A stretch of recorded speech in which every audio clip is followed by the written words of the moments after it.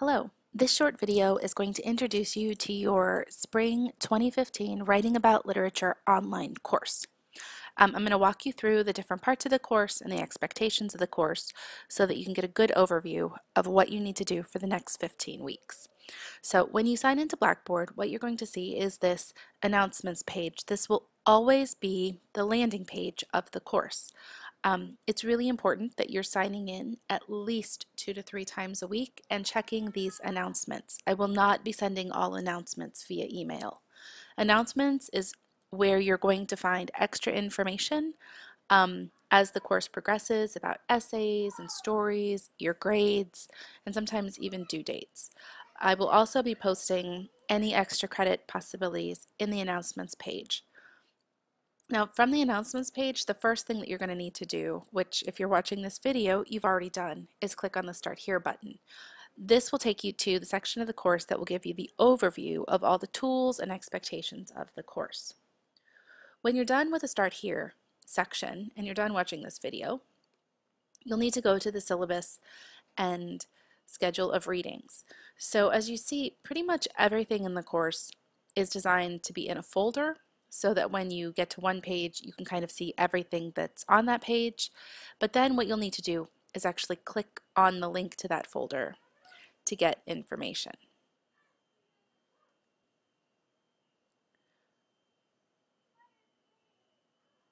So in the schedule of readings and assignments, what you'll notice is there is a printable version of the document, and then the actual document is posted right on the screen. I highly, highly recommend that you print yourself up and save a copy of this document. If you're ever away from your computer or have problems with internet access, this is going to allow you to kind of keep working even if you don't have access. Now, if you take a look at the schedule of readings and assignments, every week is laid out exactly the same. There's always a section about in the textbook. Then there's the My Literature Lab section. It tells you exactly what you need to do every week. And then Blackboard writing exercises. It gives you the preview of the short writing assignments that you'll have every week. Now, in the schedule of reading assignments, I do not have a list of every single thing listed in the course content section. And I'm going to explain that in just a second. But these are the actual written and graded sections of the course that are necessary for your final grade. So let's move on to course content. When you go to the course content page, what you're going to see is that the top of the page has basic information for the course. Any handouts and information that I post in the weekly folders are also posted here in this upfront folder called Course Handouts and Information. So when you go into this folder, what you're going to see right away is there's assignment instructions for all essays. You don't have to remember which week I gave you those instructions. It's right here. The other thing that you'll want to pay attention to is that there's a separate folder for all grading information. So this tells you exactly what's required for a C essay based on the Maryland State Standards. I give you an MLA formatting template, talks about paragraphs, and anatomy of an essay. This is all covered in weeks 1 through 3, but the information is here as well.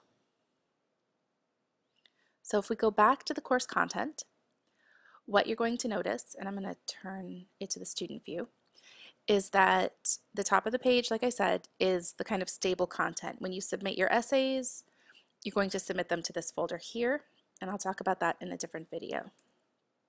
There's also a link for the Pearson MyLab and Mastering course home. This is the other online component that you'll need to purchase, and we'll talk about that in a bit. Now, as you'll notice, every week has a folder. Your responsibility is that on Monday, we start the week.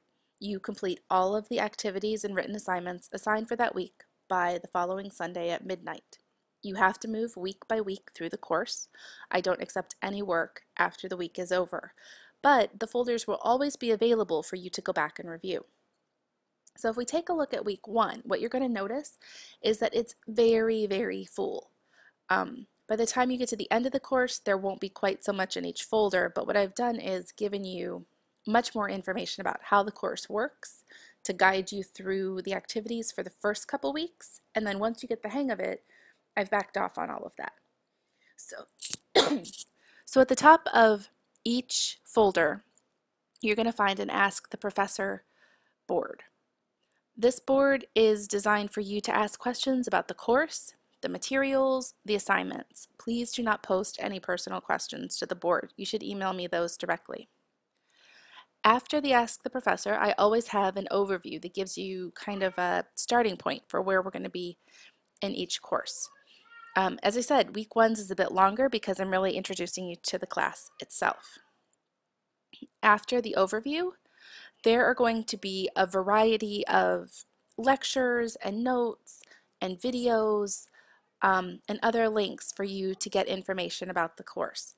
As this one particularly says, you're going to do a combination of reading the textbook, participating in a class discussion, watching or listening to videos about the subjects we're studying, completing interactive quizzes and homework activities, and writing short responses every week. And if you scroll down through the weeks, the best way to do this is to actually just follow the order that I've put things into. In week 1, I walk you exactly through and tell you how each week works. So if you ever get confused, all you have to do is come back to week 1. Now every week has a discussion. You'll have to post the discussions by Wednesday, and I will post a separate video on how to do that. By Sunday, you need to respond to 2 of your classmates. This is the interactive portion of the course so that you can get to know each other and not feel quite so alone on this online course. Our course also has a required interactive content.